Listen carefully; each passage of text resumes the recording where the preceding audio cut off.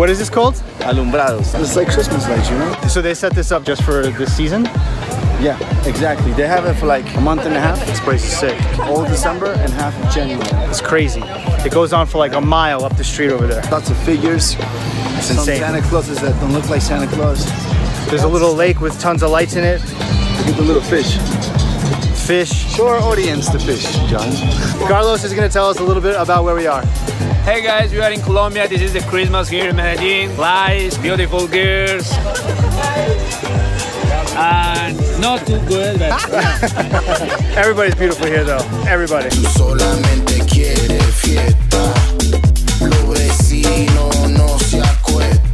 This place is dope. You just have to be aware of the dinosaurs.